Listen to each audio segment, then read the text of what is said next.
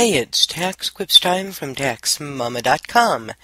Today, TaxMama hears from Kandi in the TaxQuips Forum with a personal opportunity. Let me rephrase the question. She says, a friend wants to loan me money from his IRA, but is afraid of having to pay all the taxes when he draws the money out. Is there a way to do this and avoid the taxes? Well, Kandi, of course there is, and TaxMama knows all.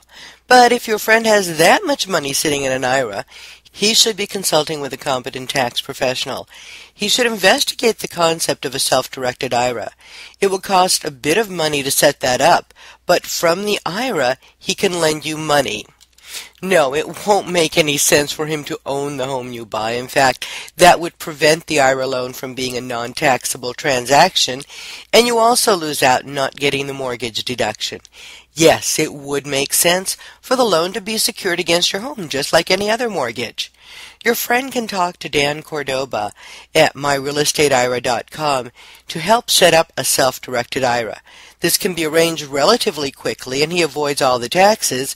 You can pay the fees to him as part of your loan costs, but we'll simply have to add that cost to the cost of your home. And remember, you can find answers to all kinds of questions about how to avoid large amounts of taxes and other tax issues free. Where else? At TaxMama.com.